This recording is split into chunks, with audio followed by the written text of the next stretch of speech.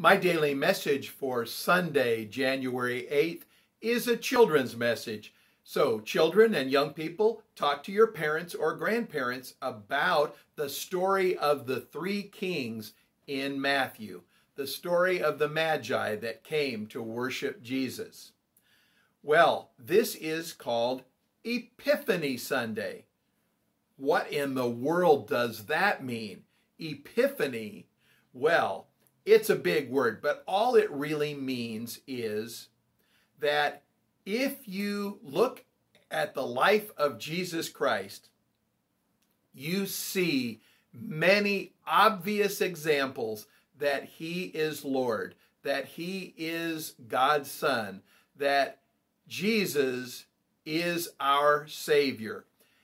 Epiphany means we see the presence of God in Jesus very obviously. And one of those ways is when three wise men from afar came to worship Jesus as a child.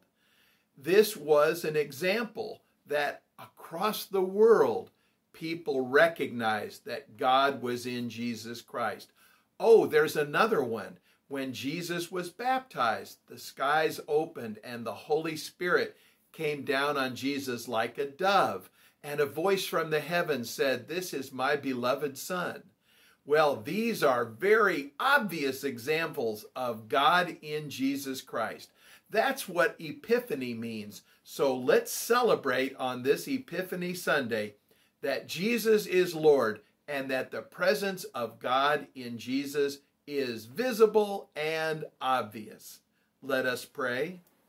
Lord, we thank you for Jesus. Jesus is our Lord, and the presence of God is in Jesus.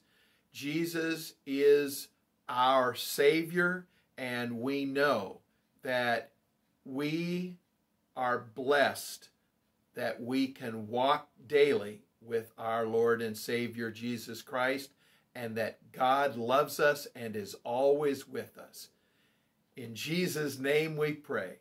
Amen. Grace to you and peace from God our Father and the Lord Jesus Christ.